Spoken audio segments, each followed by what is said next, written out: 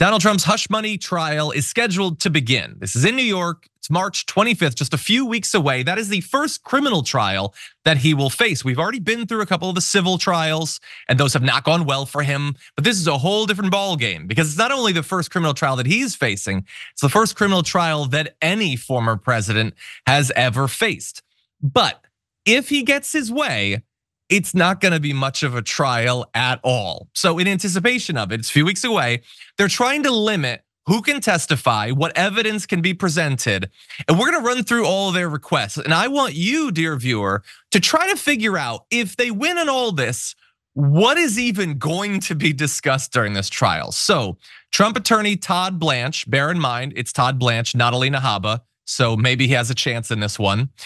Moved to block testimony from Michael Cohen, that's Trump's ex-fixer, as well as two women that he paid to stay quiet about affairs they alleged they had with Trump. So that includes Stormy Daniels and former Playboy model Karen McDougal. So the person who transferred the quote unquote hush money, they don't want him to testify.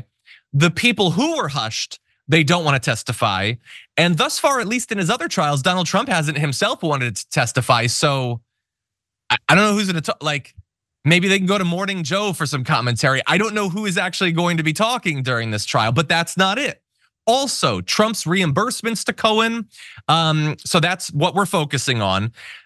He obviously, Michael Cohen, he spent some time in prison and also, look, admittedly has established himself as not necessarily the most trustworthy person in the world, but they're using that too. So they're saying that Cohen is a liar, but that also Stormy Daniels would offer false and salacious testimony. First of all, I don't know what proof they have that she would say anything false. Would it be salacious? Well, by its very nature, the story is salacious. It's not like she would be going on a tangent into Salaciousville. That's where it is. Before we continue with the story, we depend on members to keep on going. Don't wait. Click join now on YouTube. And there's even more that they want to block, but I do want Danielle to give you a chance to weigh in on who they don't want to say anything during this thing. I mean, the fact is, look, they are going to throw everything that they can at the wall and see what sticks. That's what these Trump attorneys do. It doesn't matter which attorney he's using at whatever time. Their goal is to get out of being able to have a jury hear the truth, right? Like we've heard from Michael Cohen. I mean, honestly, I don't even know how you pick a jury in these cases because everybody has heard from Michael Cohen at this point. Everybody has heard from Stormy Daniels. But do I think that a judge is going to say, oh yeah, all of the key pieces of this case you get to throw out because you don't like it, including the Access Hollywood tape, including all of the ways in which Donald Trump, just by his very speech, right, shows that he's a misogynist and shows that he's a liar. So I don't think that they're going to get even half of the things that they are calling for in this case. I think that people already know that Michael Cohen, who worked for Donald Trump for over a decade, had a tendency to lie. But has he been lying since he went to jail? No, he has not. His story has stayed the same. So I think that that's really what they're afraid of. Okay, I understand that fear. I mean, if what he alleges is true, if what Stormy Daniels alleges is true, he knows about all of the different aspects of it. So they obviously don't want him to talk. We'll see if they're successful in that. Now, they also want to block some strategies that the prosecution might use, as well as some evidence that they might present. So they don't like how prosecutors have described the hush money payments as a quote catch and kill scheme to quash negative information about Trump in advance of the 2016 election. That's actually kind of core to what they're doing with this thing, saying that it is effectively a campaign expenditure. They're trying to control the public perception of Donald Trump by hiding information from his potential voters. I guess the joke is on the voters though, because his base seems to be immune to even the most negative news about him. So I honestly don't even know why he hid it at this point. If it fully came out, if a video of it came out, do we think his base would have a problem with it? They'd get a little chuckle. They'd say, go get her, dog, or something. And then that would be it. So again, but that's their strategy. They need to link it to the election to make it more serious. It's not just a transfer of money. It's something that has an effect on the election. So they also want to block the 2005 Access Hollywood tape, as well as evidence from close confidants like Rudy Giuliani and Alvin Weisselberg. I don't know what information they've gotten or could hope to get, particularly from Rudy Giuliani. He's a guy who still seems to be quite loyal to Donald Trump, but they don't want them getting involved. I guess they knew about this. It seems like that's what the lawyers are signaling. And the Access Hollywood tape obviously does not directly bear on Karen McDougal or Stormy Daniels.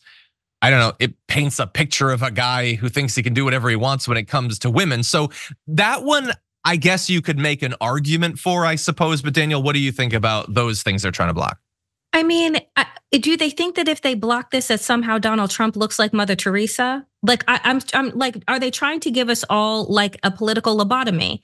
I'm just confused about what they think is actually going to happen here. And the fact of the matter is, you're right. I don't know why they decided to, this piece of all things that they decided to hide, because his voters, what we've seen over the last, 9 years, they're never going anywhere, right? They're 30% of the country that loves a misogynist, that loves an alleged rapist, that loves to be lied to, right? And so I'm confused about why he chose this thing, Stormy Daniels. And honestly, maybe it was about his wife, right? Because supposedly, I think that she was with child at the time. So maybe it had nothing to do with hiding it from the electorate so much as it had everything to do with hiding it from his third or fourth or wife, whatever this one is. I don't know.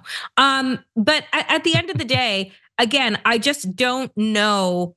All of this blocking that they're trying to do, this was about the perception of Donald Trump, whether it was how he wanted to control the perception that the voters had or control the perception that his wife had. Either way, that was the core of the lie. Yeah. And I think third.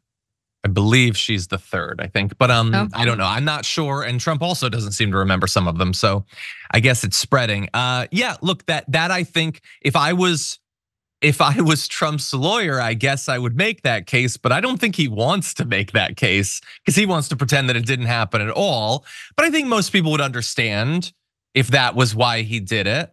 And he's obviously in a difficult position because if she finds out about that, then that looks bad. And hell, she might leave him like right before the election. I racked my brain to try to come up with a different way that he could have avoided this issue. And the best that I've come up with is to not sleep with another woman months before your wife gives birth. I don't know if that's workable. That's what I'm working with right now. I'm gonna iterate on it and we're gonna see. Seems easy for a lot of guys to not cheat on their wife months before she gives birth, but for Donald Trump, I guess he just couldn't avoid it. So anyway, finally, they want to block. So this is what the other side wants to block. They want to block Trump from introducing certain testimony at trial, including claims that he's being selectively prosecuted, election interference, that would cast doubt on Cohen's credibility. So the idea is that this is not actually about anything I did. There's not actually a basis in facts. They're just doing this to mess with me or whatever. Again, though, I mean, this hush money case I had forgotten about for like 3 years. This one goes back quite a ways. So he's tried to make this case in all of the different cases. It hasn't worked. I don't see why it would work in this one. But final thought goes to you on this. Yeah, I think that, one, the prosecution should try and block Donald Trump from being able to continue to lie that this is some type of witch hunt, that he is falsely being prosecuted. We've seen this play out, right? Like we've seen it play out in terms of the fines that have been tacked on in other cases about him going out on the stump and lying about being persecuted and lying about the judges, the lawyers, and everyone else in that courtroom. And so I think that it is necessary, but again, it's only going to matter if it's going to hurt. Right. So if the judge says, yes, we agree with the prosecution, you cannot talk about the case. You cannot talk about it being a witch hunt. And for every time that you do, it's going to cost you $1 million. Like these are the things that are going to hurt Donald Trump. Right. Just like wagging a finger at him and saying, please be good. Like at this point, give me a break. Yeah. And by the way, there is an effort in this trial to have a gag order placed on him because, of course, he's going to try to whip up a frenzy against Stormy Daniels and Michael Cohen and the judge and the lawyers and all that. That's just what he does. But everyone, stay tuned. March 25th is less than a month away, and then we are in criminal territory. We're going to spend a couple of months there. This isn't even one of the most important or high-profile cases, but this is going to be sort of like the criminal justice amuse-bouche of what Donald Trump has on offer between now and Election Day.